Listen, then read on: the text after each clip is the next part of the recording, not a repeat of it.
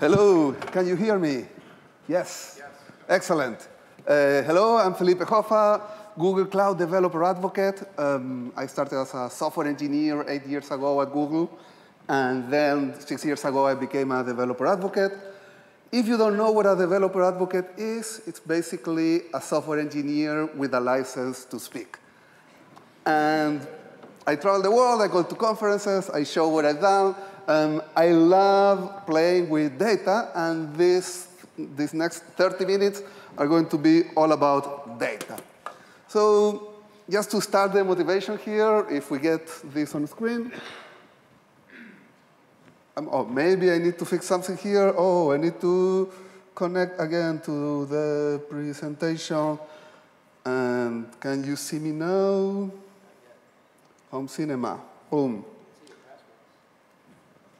Yeah, no, that's the Apple TV password. And I should be able to connect to the home cinema as I was connected to it 5 minutes ago, but I'm not connected anymore.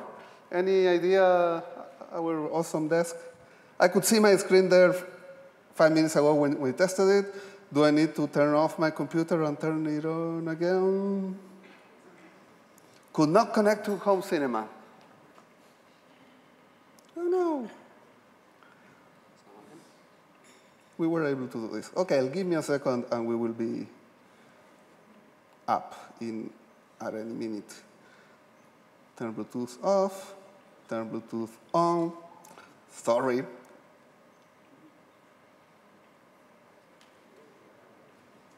It's like, yeah, now we have looking for Apple TV. Technical problems, and we try to have everything in place before this. Open display preferences. I'm looking for AirPlay display, and it's just gone. This is so sad. Yeah, that is me, and that's Jacob Smith from Packet. This is not my presentation. And I will turn off my computer, or we can present from a different computer. If I can share my slides with anyone else, I can use a different computer too. So that's plan B. Who wants to get my slides? I will turn off this. Let's make like nothing has happened here. I'm restarting my computer now, unless someone has a better idea.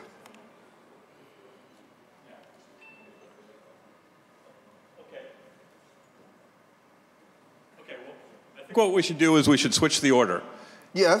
And we'll start with Jacob first, and then we'll get this fixed in the interim, and then we'll come back. So if you could grab your laptop and bring it over to the guys over there. Thank you. Sorry for that. I'll be back. OK.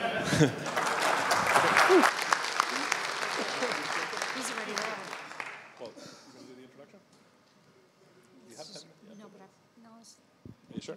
OK. OK. Thanks for the warning, Jeff. I think this is supposed to work. This is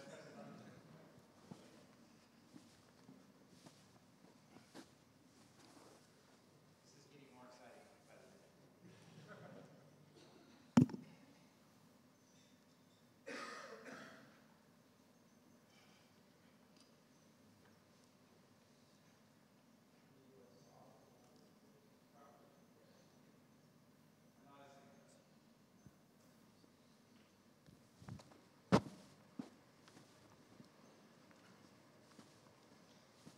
Where's the pizza and beer later tonight? The pizza and beer is in Ballroom A, down in the end. It's actually not pizza, but there is beer. So we had a choice of one of the two. We went with the second one. No, there will be actually all sorts of food there, all sorts of good food. And thank you for sponsoring it. We really appreciate that. I was expecting pizza. Yeah.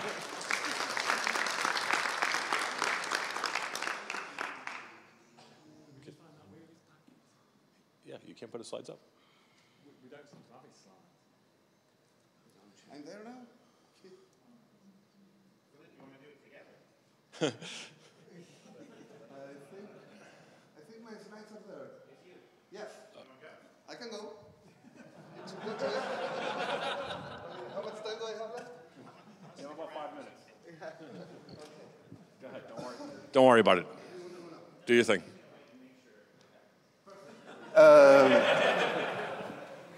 Boom, yes. All right. Woo. Thank you, demo gods. So let me tell you some stories with data, and I will have to go faster than I have thought of. So let me quickly give you the intro. What do you see here? TensorFlow, source code. But I also see a lot of information. I see a license, I see a copyright, I see some import libraries. And if you look from the big picture, there's even more data. There's number of stars, number of forks, how many pull requests. So what I'm trying to say here is that I see data. And I have it with big letters because this is big data. And I love analyzing the stuff. So for example, if you had access to 400,000 GitHub repositories, a billion files, and 14 terabytes of code, what would you do with this? What kind of questions would you like to answer? A very important question, I think, for all of us is tabs versus spaces. What's the right one? Any fans of tabs here? Spaces? OK, let's see what does the data say. I wrote a blog post about this. It's published. You can go and find it. First, I had to define my rules. I only wanted to see repositories that had certain number of stars, only big files. I counted how many lines starts with tabs, how many with spaces. And then I wrote a query to first extract all of the source code that I had ready on BigQuery to be analyzed. I extracted the files that I was interested in. And then this is my query that encapsulates the rules. This is how I want to measure if one file counts for tabs or spaces. And the results after 13 seconds are this. In most languages, people prefer spaces. You're happy about that? Except in C, it's 50-50. And if you really, really like tabs, you should use Go. 100% tabs. So yes, there is a place for you. There's many more questions that I would like to ask, and I'm going to answer some of them now. First, I want to show you some of how I got invited to present here. So for example, I was looking at GitHub at the top countries. So each user on GitHub has the choice of displaying where they're coming from. So what are the top countries on GitHub? What's the top one? Top country, according to this query, is null. Because a lot of people choose not to choose where they're coming from, but then it's the USA, India, China, Great Britain, etc. You can put this in a map by activity, like which countries are doing more pushes. But this is kind of unfair because basically you're counting the countries with the largest populations. If you divide it per capita, you get a map, a different kind of concentration. If you go straight to the data, you will see that the top concentration per capita of programmers, you can find it on Iceland, followed by Sweden, Norway, New Zealand, Denmark, Switzerland, cold countries. And of course, once you say that, you would love to see if that is true. So where would coders go, cold countries or hot countries? I got the weather station for the whole world, for every country. So I have here the average weather for each weather station on each country. You can see that you can rank countries by which ones are the hottest. You can guess that Thailand is up and to the right. Then you can join both results, and you get a chart like this. And indeed, colder countries, those in yellow, Iceland, Sweden, have the highest concentration of programmers. The hottest countries have the lowest concentration of programmers. Southeast Asia is in green, and you can see that Singapore is that exception right on top that has a very high concentration of programmers. And my guess is that, yes, people love when they have access to air conditioning, and so they don't have to leave. Thailand is a little lower there, but also at the extreme of hottest countries. I'm also, this is one of my favorite charts that I published. What are the top companies contributing to open source? At least on GitHub. What are your guesses? Linaro. Linaro is a good company contributing to open source. But these were my results. And I'm looking at 3 different dimensions here. The number of people for that company that I could find on GitHub. up to the right is Microsoft's. They have a lot of people on GitHub. But then on the other dimension, I'm counting to how many repositories they have contributed to. And that's Google. That also shows up as a bigger circle because these projects are getting more stars. And then you can see number 3 there, Red Hat. Red Hat gets a lot of contributions into open source. And of course, Apache, Facebook, Intel, more companies, Pivotal, IBM. I updated this chart to 2018. You might see one of the cloud providers does not have a lot of presence here, but at least they are getting better year over year. And for me, it's really, really interesting to see this and find what's happening, and these companies get more. For example, Adobe saw this report, and they got a lot of motivation to do more, and I've been talking to them a lot. I love what they've been doing. To build a chart like that, this was my query. It has a lot of choices I had to make, but at least I made them, and I'm glad if someone wants to fight me with data with different queries, we all have access to the same data. But for this talk, I also want to look beyond GitHub. We can look at Stack Overflow, Hacker News, Wikipedia, PyPy, and let's talk a little bit about ARM. Where would you go to find more about ARM? One of the good starting places is Wikipedia. You can also not only find the page for ARM, you can also find the page for Linaro, which also this shows that some of the key people for Linaro is Mr. Li Gong. This is the page for Gong Li, which is not the same person. But what I love about this page is that right there on top, they offer you to find the computer scientist, Li Gong, computer scientist. And this is his page. He does have a Wikipedia page. Thank you, Mr. Li Gong. Now, if we want to say a little more of context, we could go for, sorry?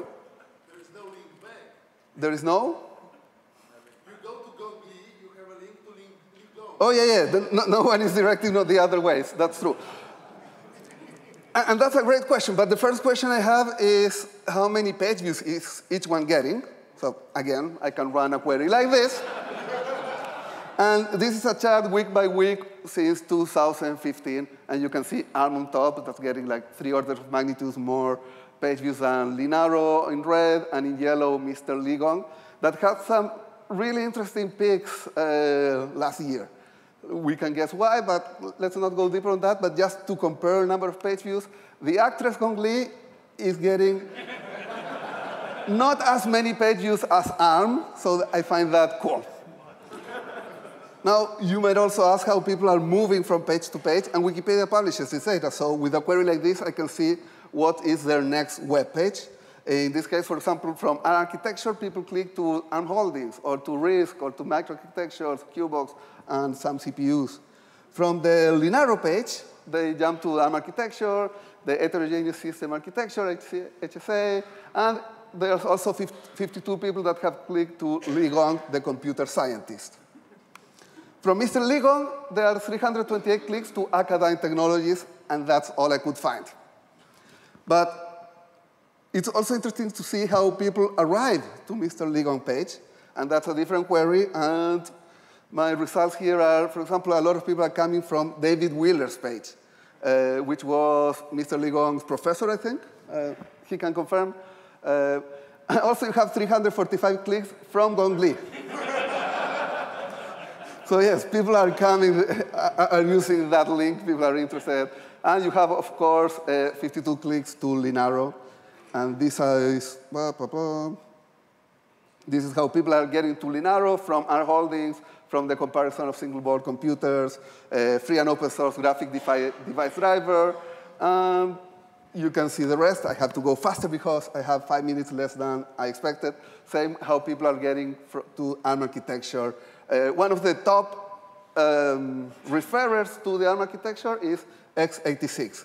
So at least you can see a good relationship there. 2006, that's when Hacker News is born. I have a full copy updated daily of Hacker News with BigQuery. And you can go and query too. With a query like this, you can find the first 5 news on Hacker News. These were the first 5 posts. Wired declared that the desktop is dead in 2006. Also, October 2006, Google YouTube acquisition announcement could come tonight. I think it did happen. And these are the first news that mention ARM on Hacker News.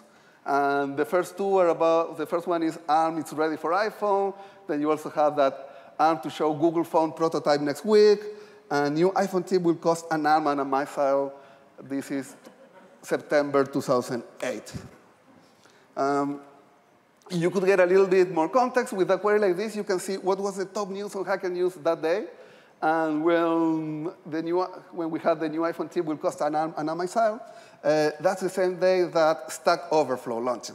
And this is how I pivot to Stack Overflow. Well, that was born in 2008.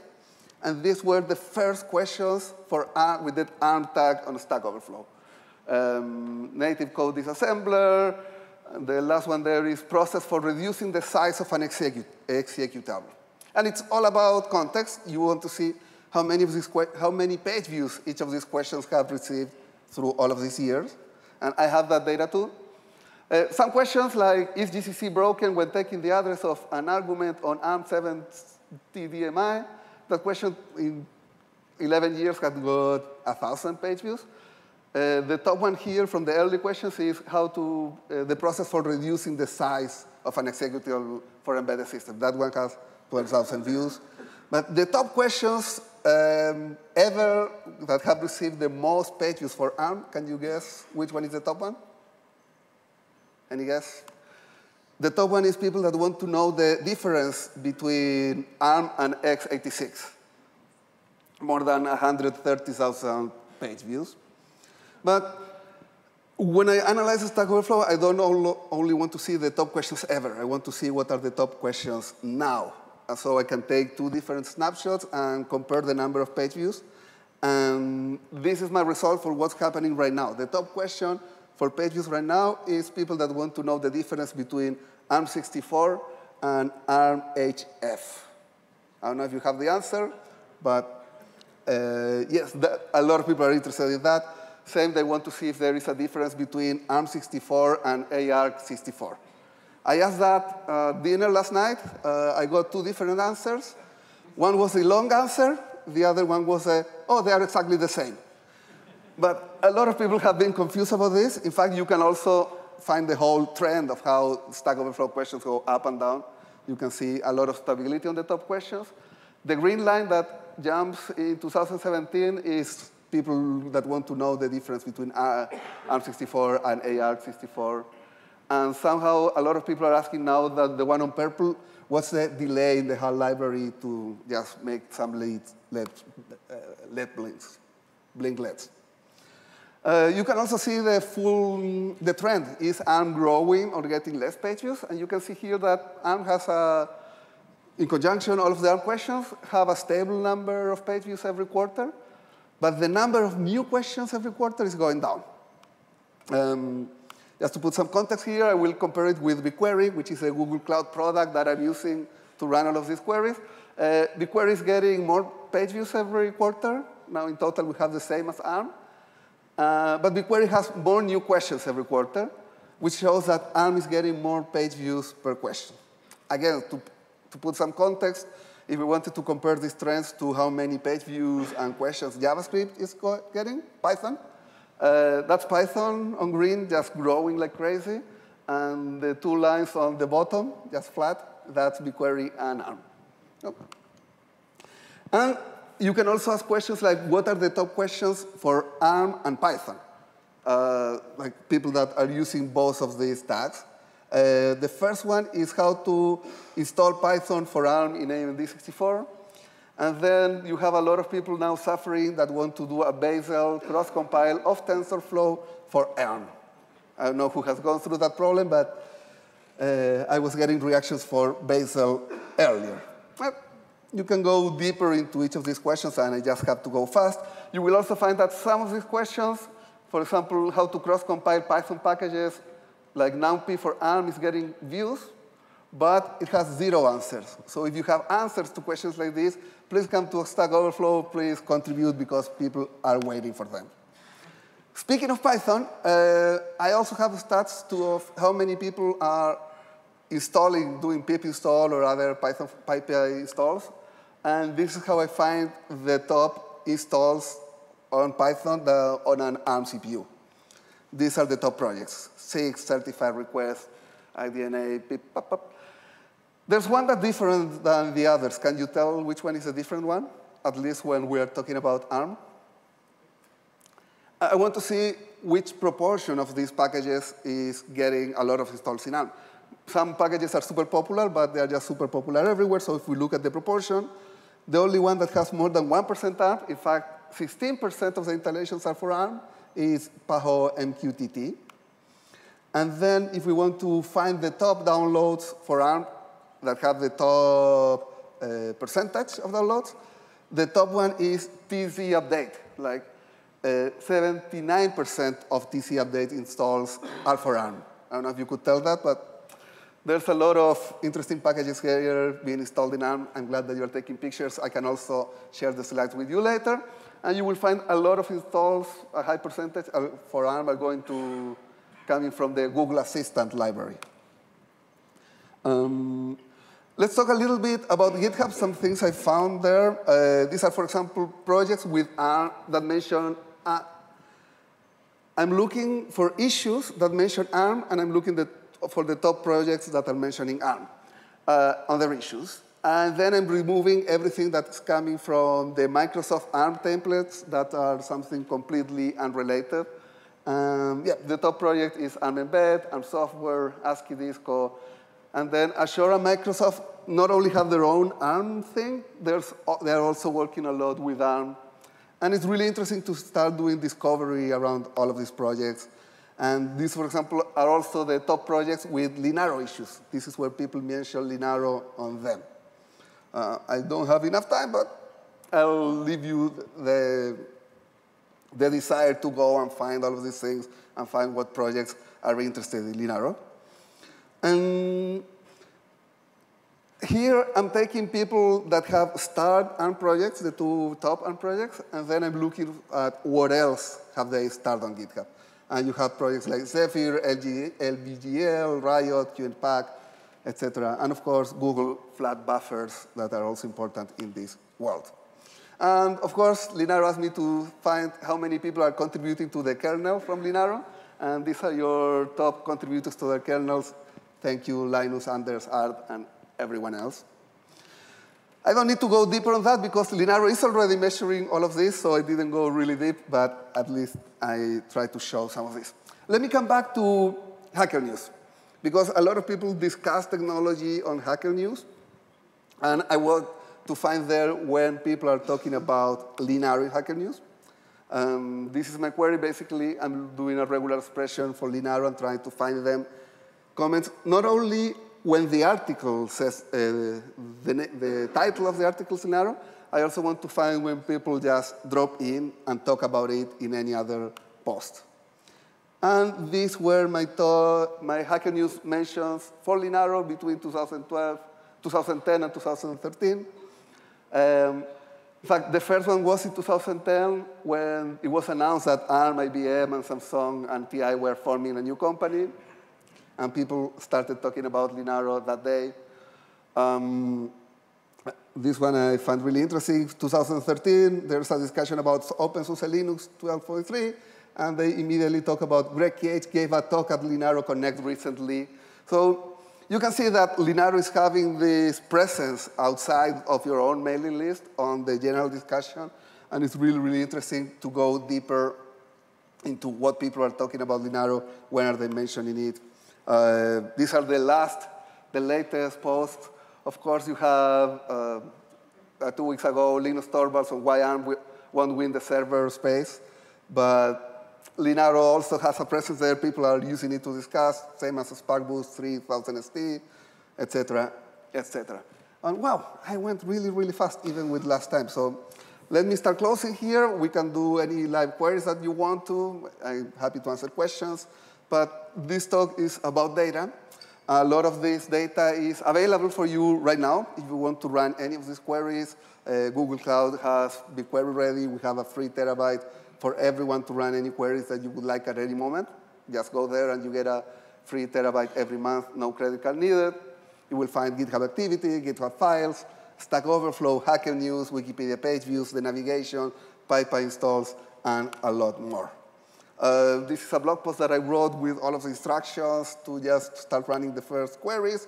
And you have any questions, this is a good time to go through them.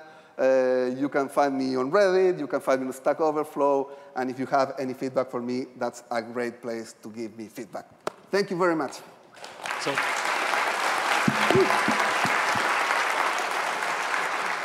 Thank you so much, Felipe. I think if we had one or two questions, we could take it. Anybody? Anybody have a question? Okay, thank you so much for joining us today. Thank you. Woo. And will you be around for the rest of the day? Will you be around for the rest of the day? Okay, so anybody can corner you and ask more questions. Thank you very much. So now I would like to introduce Elsie Wallig, who is responsible for our little Linaro data center group. Okay, thank you, Joe.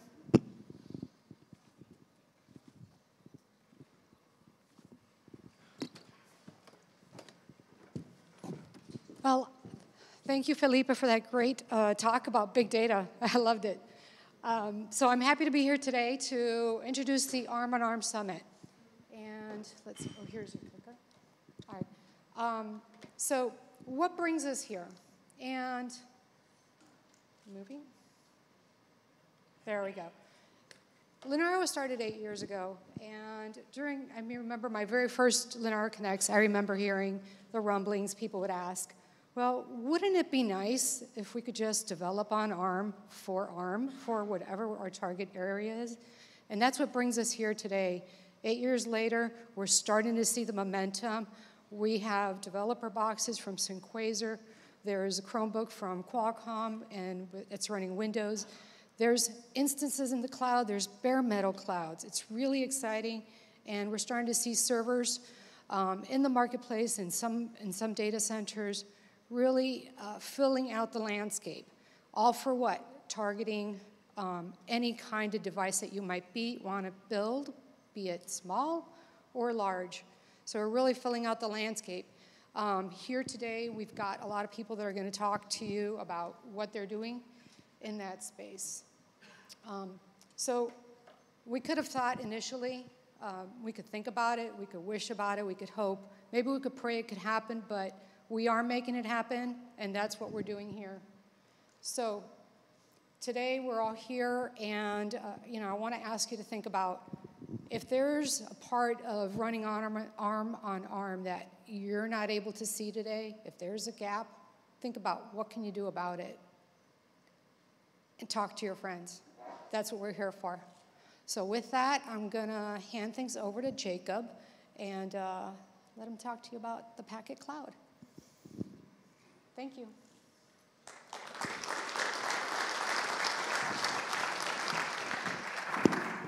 Okay, test. All good?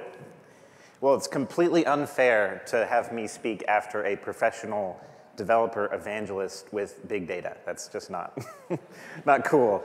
And it only reinforces my impression from this week, which is that if you read the Harry Potter books, like this is a room full of wizards, and I'm a muggle. So you're going to get a little bit of a different perspective here. I hope you enjoy it. I did do some quick Googling while Felipe was presenting all of his search queries, or I guess big queries, because my background actually is in search engine marketing and a bunch of other things. And if you run a Google search trends, which I can't show you because I just did it, and you take a look at Raspberry Pi, it's like this. And then if you look at Kubernetes, it's like this. So at the beginning of this year, Raspberry Pi was 3 times the amount of search volume as Kubernetes, and now it's about 50% more. So the way of the world. Okay, so today I'm going to talk about the attack of the Millennial IT buyer, a little background about me. So I'm a co-founder of a company called Packet. You see our name here a lot. We're very happy to sponsor Linaro Connect. My background, like I said, is in marketing, which I think Mel Brooks said it best. Marketing, right? I mean, it's basically knowing the customer And I've had a long history of doing that in a variety of roles. But at Packet, that means product, it means selling, it means ecosystem, it means community. And it's a big part of how we understand the customer and build the right product for them. My background, officially, what I actually know how to do is I know how to play the bassoon. So if you ask people in our company, you'll find that most people are completely unqualified for technology. They have a theater degree or a history degree or something else, but found their way into technology in a way that I think a lot of us in this room did. So a little bit about us before we get going on the topic. So this is the official statement here. I'll tell you what I tell my mom is that we turn computers on and off. That's what we do for a living. And what I told Michael Dell when he invested in our company 2 years ago is I say, I sell servers to your kids.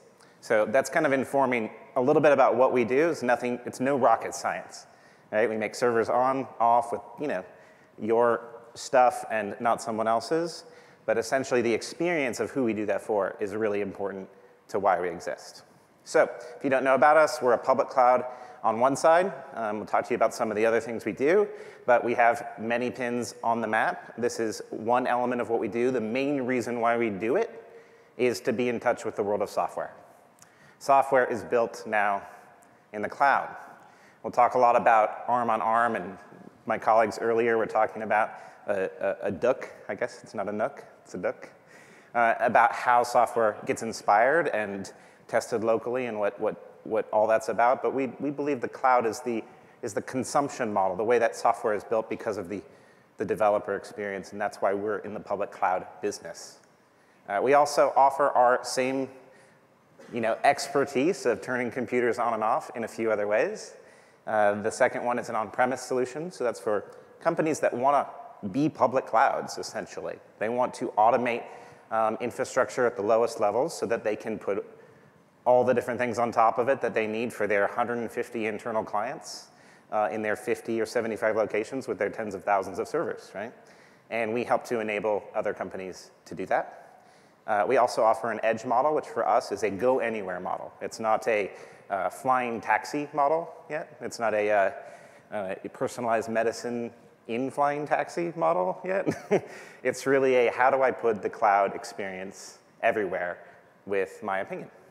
Okay, so last little bit of why we started Packet, and we'll go into the topic for today, which is we saw a few trends.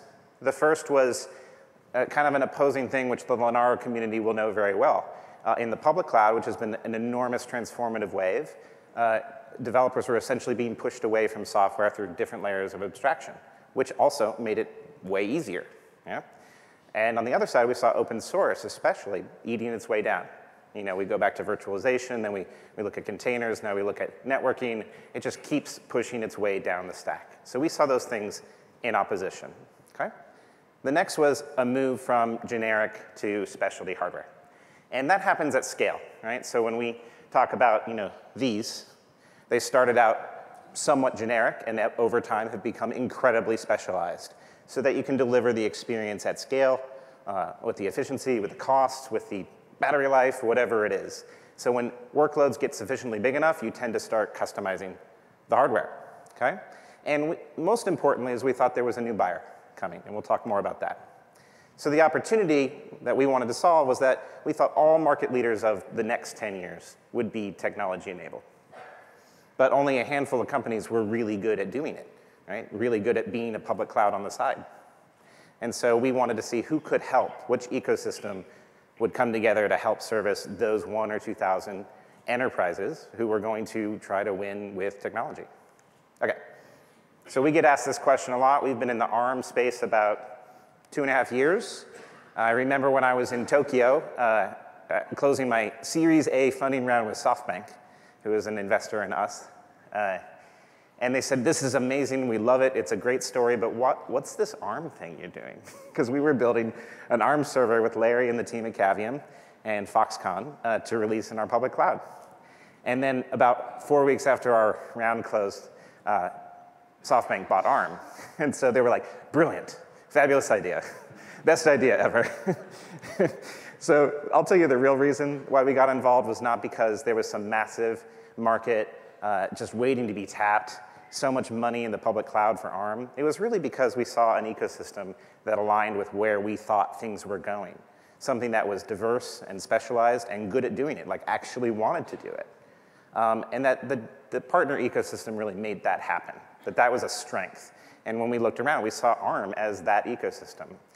Plus, we think that the battle scars of earning your way into a world, which this community here has done a lot of the work, is really important for what comes next. So we have a few partnerships. One of them is Works on ARM. You see Ed and Carl and other people on my team who helped us support open source software really by providing infrastructure from a variety of partners, including Marvell, formerly Cavium, now Ampere, we have a public cloud relationship with, and of course we're helping the Linaro team with LC now on board to support that work as well. We can talk more at the booth. Okay, so let's go. Enter the millennial IT buyer. So this is what we call the buyer of today. This is what we see as driving both the public cloud and the enterprise spending of today. They are people we all know well. Some of us are that guy. And we just kind of look at this as a generational shift. So here we have, basically IT spenders who got email after they had kids. I love that one. And the best one is at the bottom is, laugh when basically people don't understand how complicated it is, right? When these developers who just spin stuff up and do it don't really understand how computers work. And that really gets at them. So I see this as where we're at now in a very mature public cloud market and also in the enterprise IT space. This is what I call, this is the golden buyer that we're all chasing, is this fully empowered, worked at Google but now runs a SaaS startup. This is someone who actually knows how it all works, and we use this with Oregon Trail, if any of you guys know the game. We grew up in the US with a game called Oregon Trail. There's actually a phrase, the Oregon Trail generation, which is anyone born between the late 70s and early 80s who both had an analog phone at home and got a computer when they were 10. And that sort of bridging the analog and the digital has informed a lot of people as they go out and they built things like ISPs and businesses, first round of cloud. All that stuff was really native to them and very interesting. And they have a lot of experience now, so they're really, really attractive buyers. But tomorrow's buyer is way different. I was talking to someone on the walkover last night to dinner from Xilinx. I can't remember your name. Forget. And we were talking about this. He was like, what's your keynote about? And he's like, oh, that's my daughter, Emily, for sure. She knows technology. She's the daughter of two, I think, distinguished engineers, right? Has a history degree or some sort of liberal arts degree. And is growing up in a different way. And when you look at demographics, and I'm sure Philippe could help me do it with more data, you see that this is the buyer over 10 years from now who is the decision maker. Right now, they're an influencer. They're the ones kind of coming at it with a software first, built in the cloud, very agile, complete native personality. But over the next 10 years, that's actually who we're selling to. And so, they have some different things, very instant, right? Very curious. They also don't have our baggage of remembering how it never worked, right? How hard it was. And that's kind of an interesting asset that we have as we go into this next phase. I hope you like the avocado toast. That's the millennial. Right? Okay. So why does this matter? So if we're interested in selling to these biggest buyers who will deploy, hundreds of billions of dollars of IT spending, maybe not in the same way that the previous buyer did. They may not even like to go to steak dinners. They want to be referred to by their friends. These sort of demographic shifts inform who we're selling to and how they want to buy. So the second trend, aside from the new buyer, is hardware. So we talked about why we started Packet, what was we saw a different world in which hardware kind of mattered more, and yet it needed to be delivered to a developer. So you can see why we started a bare metal cloud, which is the experience of the cloud. I get it in a few minutes. It always works. I don't have to buy a data center. And yet I get to actually go and touch it and innovate on it, okay? So if you've seen this episode of Silicon Valley, this is when they decide to go to the enterprise. And they decide, well, then we have to get our own data center space. And they get lost in the data center, which I think is classic. But there's this great quote that, if any of you know it, from Alan Kay, which is essentially anyone who really cares about the software will also build their own hardware. They'll at least have their opinion, okay?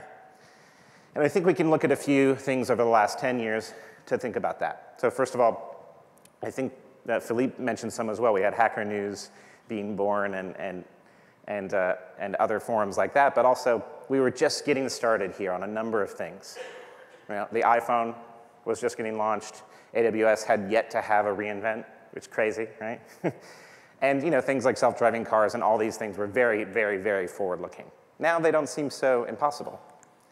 So today, it's a changed world. We have a consumerized version of IT, and I'd say this entire slide here is basically thank you to the public cloud, right? Public cloud has democratized IT, said it can move faster, it can be automated for a developer, you can get it fast, and then they've also shown the way to a new kind of architecture, right? Disaggregating hardware, reinventing the data center, designing all those things from scratch because the scale at which they're operating is so big. And if you go back to my early statement, right now there's only 10 or 15 companies in the world who are really good at doing this, right? Who have kind of defined it. But there's another few thousand who want to look like that.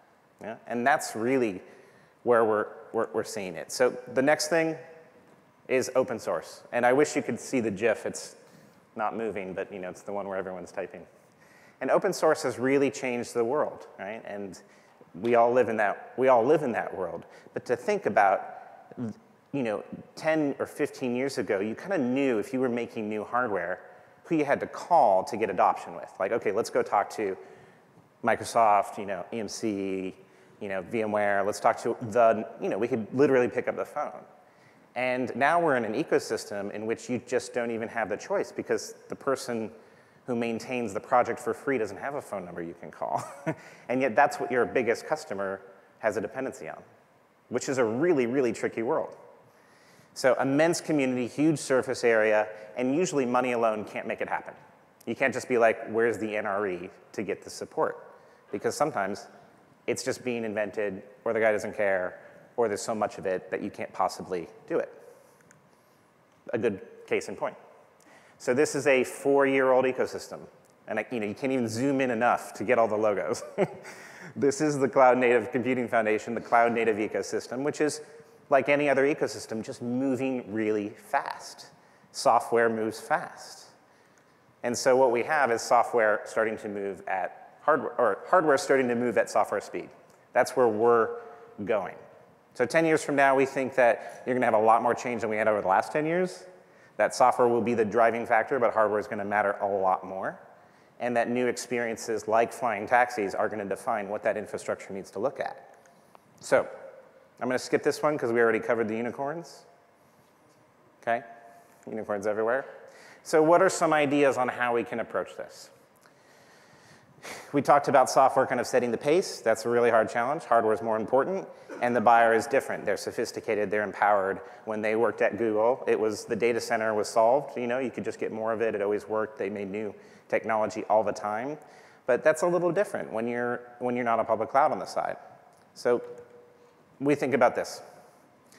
First of all, access. Right? So we're doing some stuff at Packet with ARM, but also with Intel, and also with RISC-V, and also with whatever, which is how do I give access to the builder, the innovator, right? We think a big part of that is you double down on open source. It is a huge ecosystem, but if they are your friend, you can ask stuff of them, right? If you are doing a transactional relationship with open source, it's pretty difficult. It's pretty difficult to ask them to do what you want to do because you don't have the relationships, okay?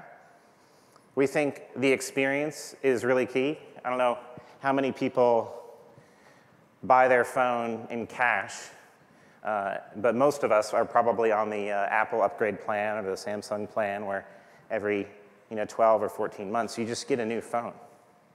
But if you want a $10,000 server and next year's GPU is better than last year's GPU, what do we do about it? We say buy it all again in cash up front, put it in a data center, do all the things, get rid of the old ones.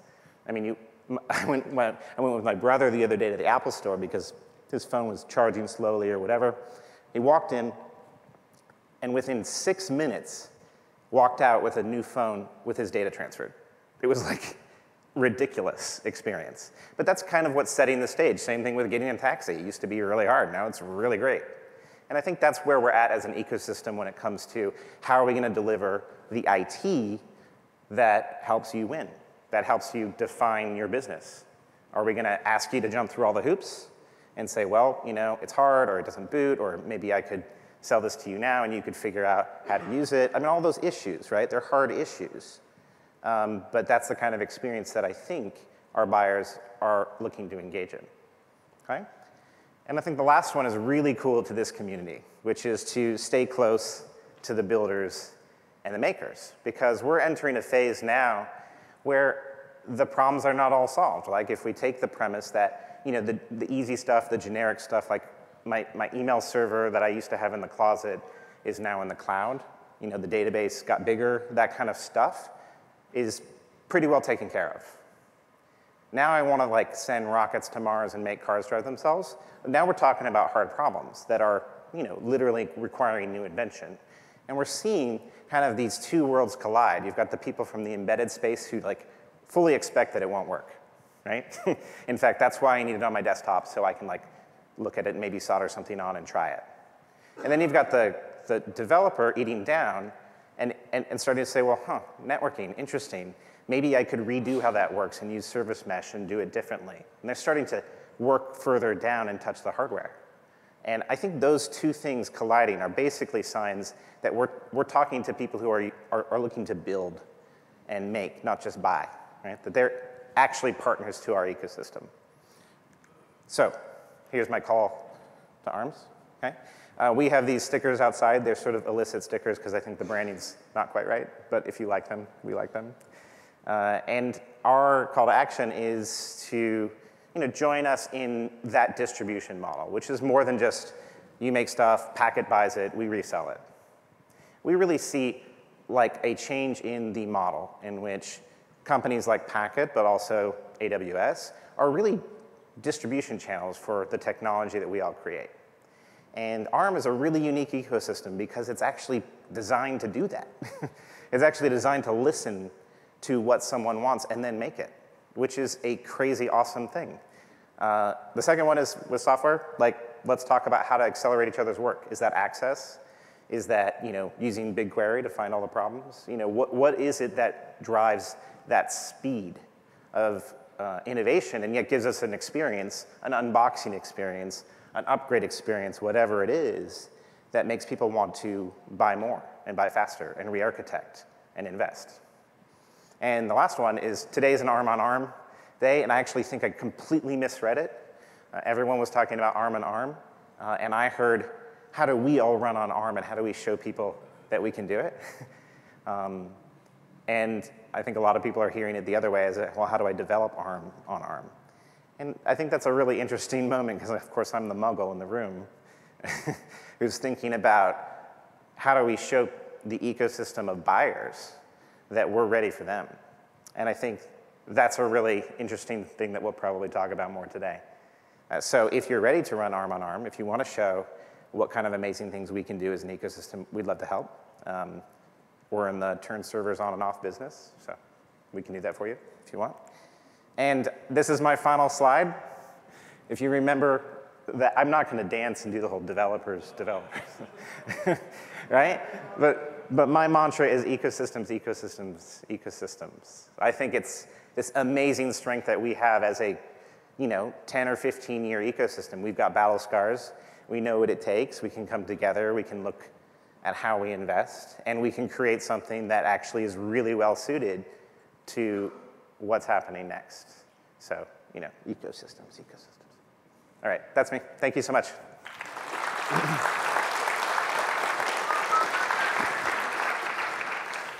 Awesome. Thanks. Hey, good, yeah. Got it. Okay, so we're a little bit ahead of time, surprisingly, right? So I thought